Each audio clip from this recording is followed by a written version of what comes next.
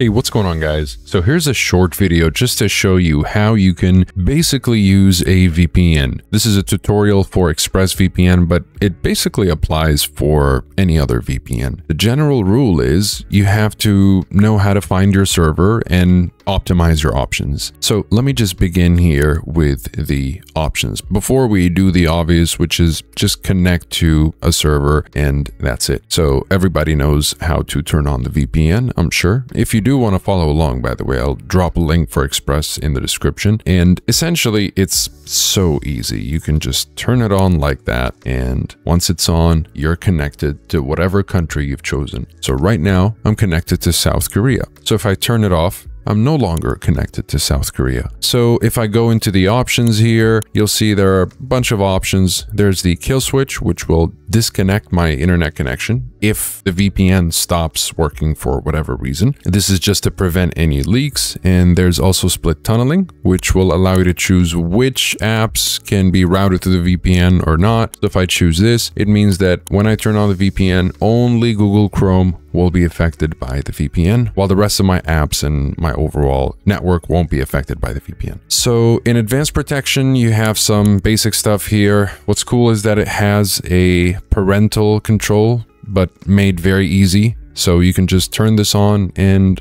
most of the adult sites and adult content will be censored. And you also have an ad blocker here and some tracker blockers and whatnot. You definitely want to turn these on if you want to make sure that none of these come your way, or at least it's lessened. It's not like they completely disappear. And then finally, what I like to use is the lightweight turbo. This is the quickest speed that you can get. So you definitely want to go ahead and use that. And I think all the apps at this point have this available. And that's basically it. So again, the protocol is just your mode of communication. So it's almost like choosing which vehicle you're going to use to surf the internet. Using lightweight turbo is one of the greatest vehicles that you can use, especially with ExpressVPN here. And that's basically it. So the way I might use ExpressVPN, for example, if I go to Netflix, I was just looking up what kind of shows are available, and it seems like there's this interesting movie right here. It seems funny. It's called Bad Couple. So if I look it up, this is basically a website, by the way, that shows you which shows are available in which countries. You can ask GPT if you want to make it simpler, but I just like using this website called unogs.com, by the way. So you can see that this is running in Korea only for now. So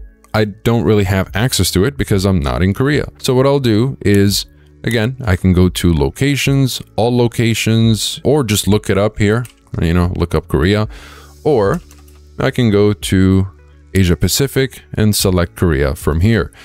Once it's selected, I'll just turn it on, and that is basically how it works.